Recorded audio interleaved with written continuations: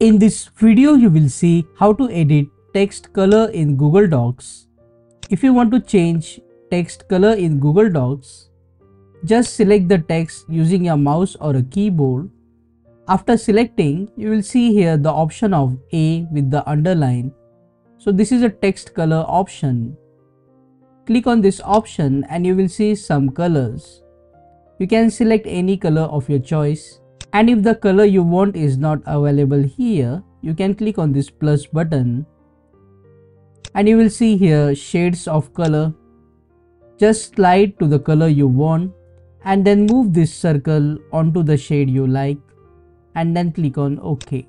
If you want to match the color with the other color that is already existing in the document, you can click on this dropper to pick custom color. Just click on this dropper and for example we will select this blue color.